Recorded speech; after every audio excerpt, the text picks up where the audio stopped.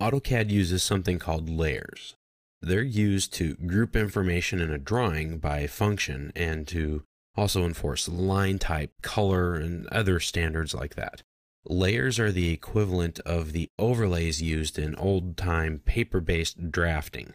Layers are our primary organizational tool in order to control the visual display of our objects. By creating layers, you can associate similar types of objects by assigning them to the same layer. For example, you can put construction lines on a layer. You can put text on their own layer, or dimensions, or the title block information on their own layer. You can then control the following: whether the objects on a layer are visible in any viewport in any instance. You can control whether and how objects are printed. You can control what color is assigned to the objects on the layer. You can control what default line types and line weights are assigned to all of the objects on that layer. You can also define or control objects on a layer and how they can be modified, or even if they can be modified. You can control whether objects are displayed with different layer properties in individual layout viewports. Every drawing includes a layer named 0. Layer 0 cannot be deleted or renamed. It has two purposes. One is to ensure that every drawing includes at least one layer. And second, it provides a special layer that relates to controlling colors and blocks. It is recommended by me and other CAD users that you create several new layers with which to organize your drawing with, rather than create your entire drawing on layer 0. If we open up the architectural example file for Chapter 9, we'll see here in this file that it has several different layers in it. Each layer contains specific data on it. On the Home tab in your ribbon, there is a Layers panel. There are a lot of buttons here. That's because layers have a lot of different settings. The more settings that something has in AutoCAD, the more important it is. Two good examples of that are layers and dimensions. These are two very important critical points to make sure you understand how to properly use and apply them in your drawings, because they will control everything, especially the layers. So we have here in this pull down the current layer. That means whatever I draw will be on this layer. If you look in your properties palette, it will tell you the current layer. You can change your current layer by clicking here in the properties panel. On the arrow, it will pull down a list that you can scroll through if long enough, showing you what layers are available. Now, in this one, we have layer 0, which is found in all drawings. Def points, which is also an AutoCAD-based and generated layer. That has to work with dimensions. We'll talk about it a little bit later. Now, these layers here, doors, viewport, wall, windows, these were all created by me when I made the file. All of the doors are on the door layer. The viewport layer, which we'll talk about later on, has all the viewports on it. That's something we'll use in Paperspace when we go to demonstrate and show and display how we use the layers. Now, there's also a wall layer and a windows layer. This is a very short list, to be quite honest. Most drawings, well, there is no most drawings. Many drawings will have so many different layers in it, it could astound you. Where I'm currently employed at full time, our template file has over 2,500 layers in it. It's absurd the amount of layers. So that's why you have to understand how to use layers, when to use them and when not to. All of these buttons on here will do something that you're going to need to know how to do. We're going to go over the majority of them. Some of them you'll hardly ever touch, while others you'll use constantly. This pull down for the layers works very similarly to the one in the properties panel. Wall is a current layer. To switch to a different layer, pick it. And you can see here in the properties palette that we have, it gives you your current layer. So when I draw a line, it's going to be that color.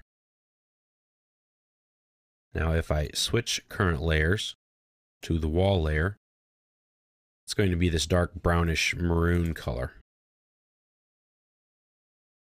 So you control the visual display of your objects through layers. Now I can control these objects by themselves, but I'm using the by layer functionality. We'll talk more about it later, but I can override this and make it red if I want to. But if I change the layer settings to a different color like blue, this will stay red. But everything else on that layer will turn blue. Use by layer all the time. There are rare exceptions when it's appropriate and are acceptable to use the layer settings, but stay away from it. Let's go through some of these buttons. This is the Layer Properties button. You click it to open up the Layer Properties Manager. Now the Layer Properties Manager is a palette. So you can dock it, you can stretch it, you can hide it, you can do anything you want to it that you can do to a regular palette. You can dock it in up high. You can move it down low. You can pick anywhere on these and kind of move the columns around. You can stretch it out. And you can see here that there is a lot of information about your layers.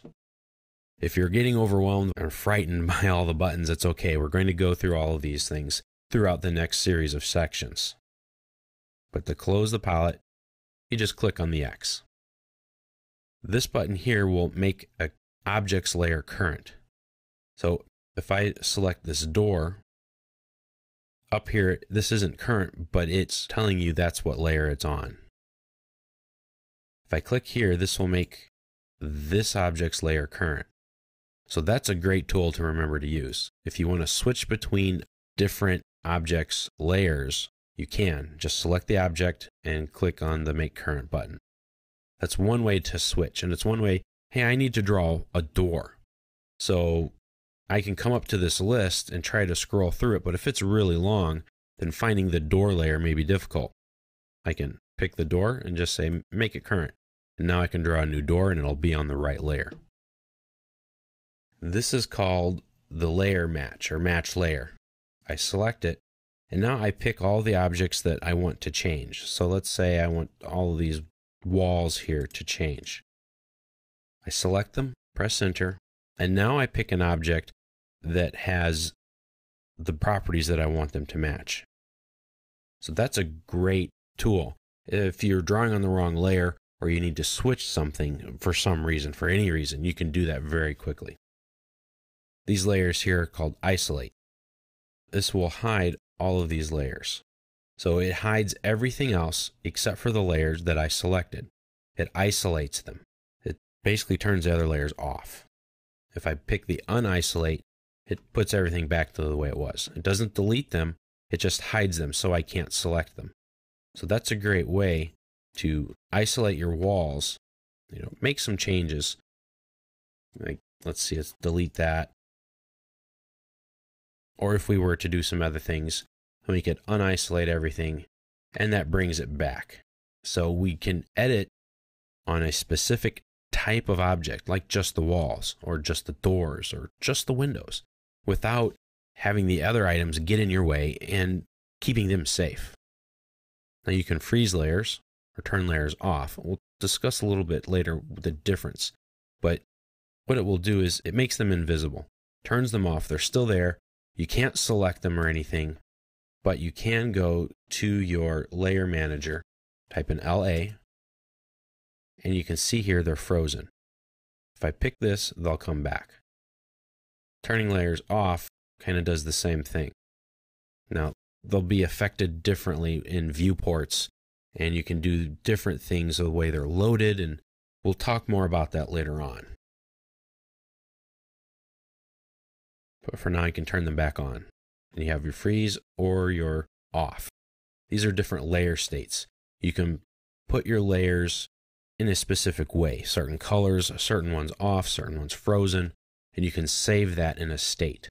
So you can easily replace that or reinstate that layer system the way you had it set up before. So if you want to work with just the walls, you can say walls, and give it a layer state where it turns everything off but the walls. Or maybe you want walls and doors. You can do that. Some of these other buttons here will turn all the layers on, will thaw all the layers. These will lock or unlock a layer. If you lock a layer, then that means anything that's on that layer, any walls, roads, windows, doors, ceilings, whatever it is. I mean, you can't edit the objects that are on that layer. You can add new objects to it, but you can't take them off. So if you're making an architectural drawing, like in this case, and you want to make sure the walls stay, say don't accidentally mess them up, lock that layer. This will change the current layer. Changes the current layer of a selected object to the current one. So you can see it changed this layer that we selected, this object, and it changed it to the current layer. That's another way to change your object's layer types. Then we have copy objects to a new layer, so that you can copy your object and it will put it on another layer than what it's on. The layer walk, this will show you what you have in types of layers. If you pick it, this is what it is, and as you select the objects, it just shows you what's on those layers. Doesn't do anything to the drawing, but it kind of tells you, hey, well, what's this door layer? Well, what does that have on it? Well, of course, it's the doors. The VP freeze will freeze that layer in all viewports except the one you're currently working in. Well, that's nice when you're using paper space and you make other views and viewports and you're creating some new line work and you don't want that line work to show up in the other views. Click it here and it will turn them off, or actually it will freeze them, not turn them off, so that they won't be displayed, except for the one you're working in. The merge will just select layers, put them onto one target layer. It'll remove all the other layers from the drawing, so it cleans it up. And this is one thing that you can use if you get drawings that are very old from someone else who didn't have very good standards, on their layer management styles. And it'll put them all in one place, and then you can sort it out. It might make things a bit easier.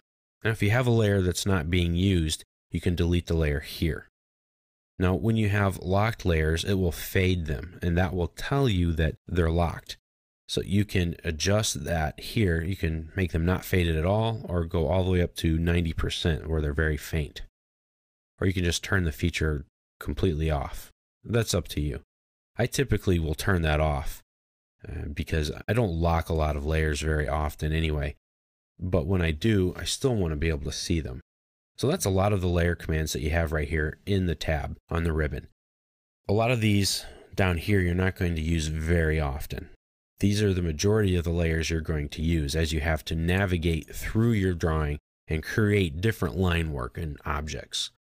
Turning layers off and on, freezing them, thawing them, isolating your layers is part of the drafting process in AutoCAD.